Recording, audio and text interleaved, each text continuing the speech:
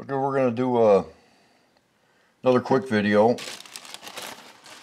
on leaking fuel lines. I get guys asking me, you have like these steel and brass, like this one's off a quadrajet, and this is a 3/8 flared fitting. This one here is a 5/16. Those are the most common ones you find on carburetors. You'll also get multi-carbs like Corvette tri-powers and 446 packs. They'll have those steel lines, junction blocks, and there's a lot of fittings there. And one of the problems is especially if you're, they sell a lot of stainless steel stuff, that's already flared, to fit on. And, the way a flare fitting works is, the inverted part and, like male and female, you can call it, of the flare. And the female part will fill around that flared bump. It's on an angle. And when you compress it with the nut, it'll compress around the male.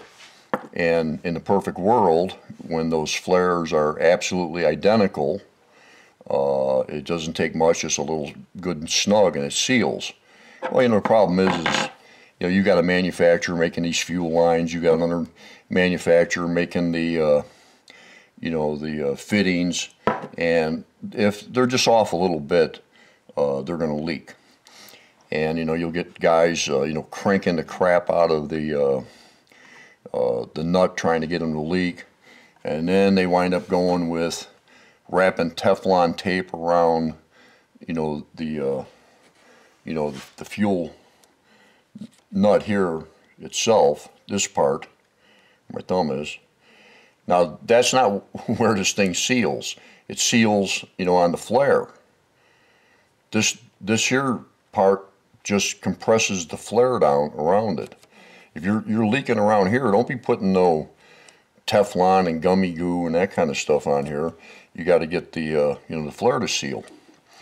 So what I use, and it seems like the 3/8 flares are the worst. I actually send these seals like with my quadrajets, so people aren't. Because I actually had a customer one time, he wasn't using the holdback wrench, and he was just cranking the hell out of that, out of this fitting here, and not using the, holdback wrench on the big nut. And he just, he might have even had a breaker bar, I don't know. But he actually snapped the front housing on the carburetor, trying to get it to quit leaking. So what you use, and this comes from the air conditioning industry, are these, they're copper flare washers. Let me get my big mitts out of the way here. Let me see if I can hold it. See, it matches the flare. It's conical shape on this side. Hope this thing focuses. And these come in a few different sizes. Like most of the ones, they're like for 3/16, quarter, 5/16, 3/8 fuel line. Now the 3/8 is common on quadrajets. 5/16 is real common on Hollies and some of the older stuff. But the way it works is, you've got your fuel nut, your fuel fitting, and you drop the copper washer in. See, you're matching up the flare. Then you take your fitting, and this part here is going to fit over the other part of the washer, and basically you're just going to tighten it down, and using a holdback wrench, and you just get this one just good and snug. You'll feel the copper given, and that will instantly seal up these fuel lines. You can also use them on brake lines. You know, if you got 3/16, 1/4 inch. You know, a lot of guys are putting you know, stainless steel brake lines on the car when they come to junction points. You know, going into wheel cylinders and stuff, because that stainless steel will not give. You know, and it's leaking. Well, you can use these the same thing. Put these in, and it'll seal. Never had one fail. The ones I buy are, you'll see a lot of different ones out there, like the Chinaman making stuff, and they'll say it's for 3/8, and it comes back and the thing fits like a 3/4.